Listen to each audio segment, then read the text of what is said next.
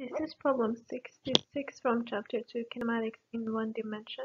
We have an airplane that is traveling at a speed of 720 kilometers per hour for 2100 kilometers. And then there is a tailwind that increases the speed of the plane to 990 kilometers per hour for the next 2800 kilometers.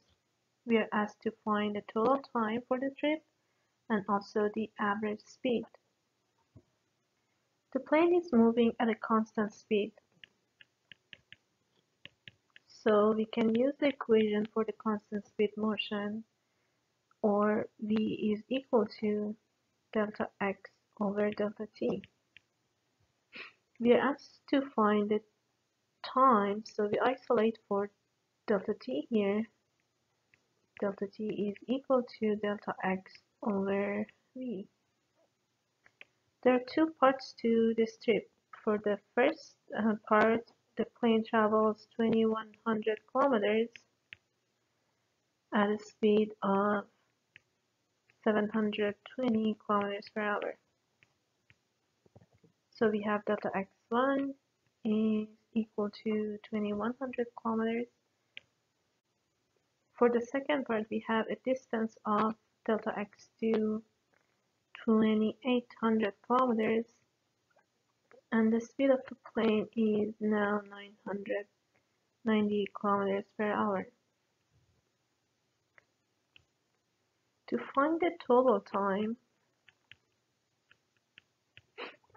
we can find the time it takes the plane to travel the first part, delta t1, and the second part, delta t2, and we just add them.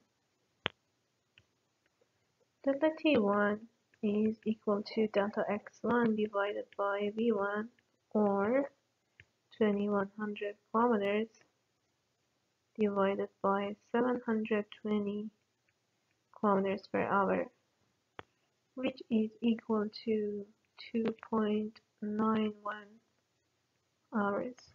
Delta t2 is equal to delta x2 divided by v2, or 2800 kilometers divided by 990 kilometers per hour, or 2.83 hours.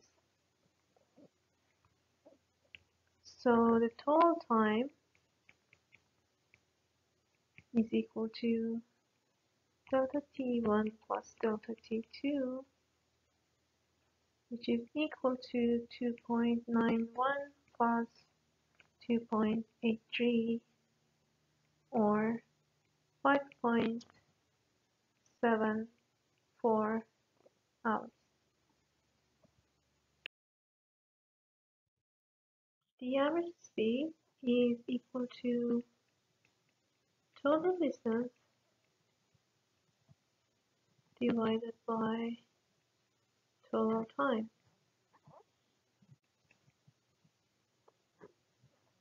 Total time from the previous part is equal to 5.74 hours, and the total distance is equal to delta x1 plus delta x2,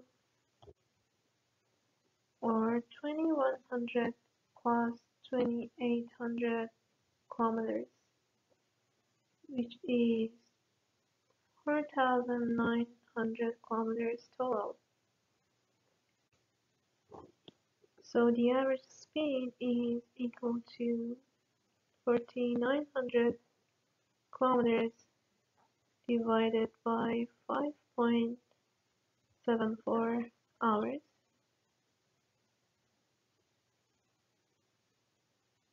which is equal to 854 kilometers per hour. Equation 211D reads as average speed is equal to v plus v0 divided by 2.